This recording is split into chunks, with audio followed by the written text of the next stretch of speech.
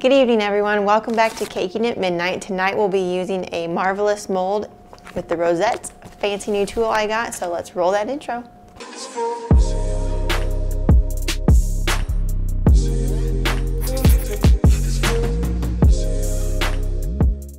If you like this video, don't forget to give it a thumbs up, hit the subscribe button, and don't forget to hit that bell for notifications.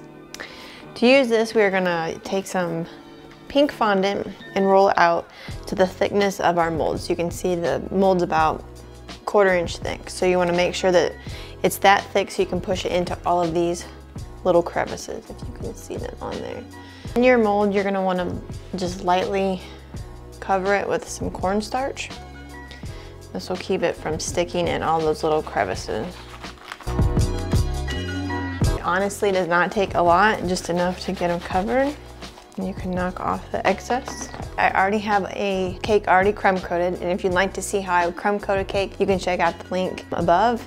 But I already have it crumb coated with 1 layer of fondant on the top, just so it matches our rosettes that we're gonna do on the side with our mold. So like I said earlier, this is a Marvelous Molds Rosette mold. Pretty flimsy, but all the silicone molds are pretty cool.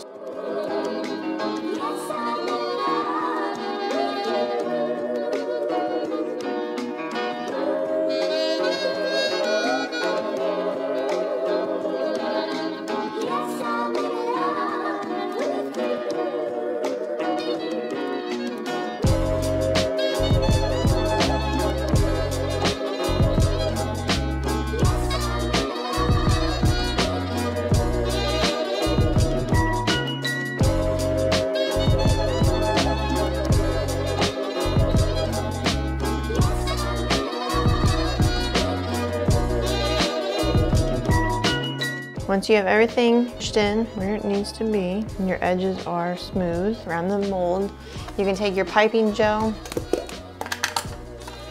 with a wider brush. You can see that in there.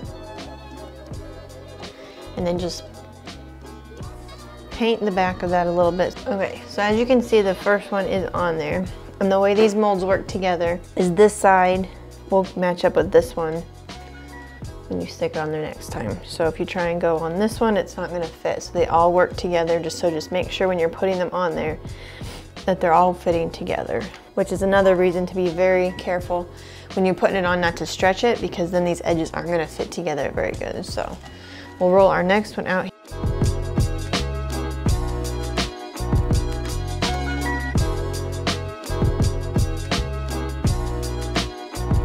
This is a 4-inch tall cake and a 4-inch tall mold.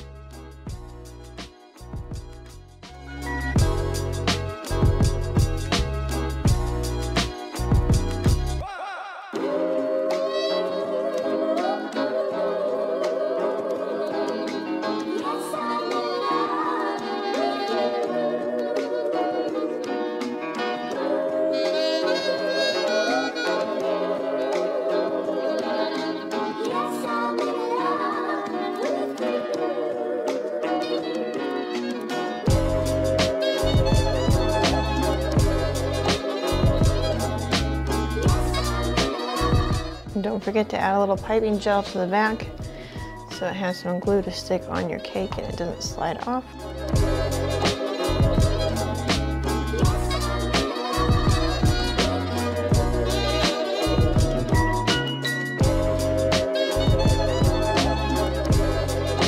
You can see the importance of pushing everything in there. That one wasn't quite down all the way, so it's a little flattened, and then you can see where everything starts to fit together. So since that wasn't pushed in all the way, this got me something, my rosettes are a little flattened, pushed together on there. This is what the whole video is for, so we all learn together. So you can see this one is a little more crisp. Everything was really filled in. And then on this one, wasn't pushed in as much. It was a little thinner, so these aren't as defined on your edges. If you do have to reapply cornstarch to the mold each time, it's definitely a possibility depending on how it comes out the last time. So just to be on the safe side, add a little bit more each time.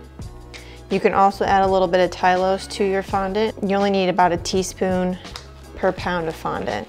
It doesn't take much, but it'll help everything stiffen up on your fondant rosette, so when you put on the cake, they're not sagging.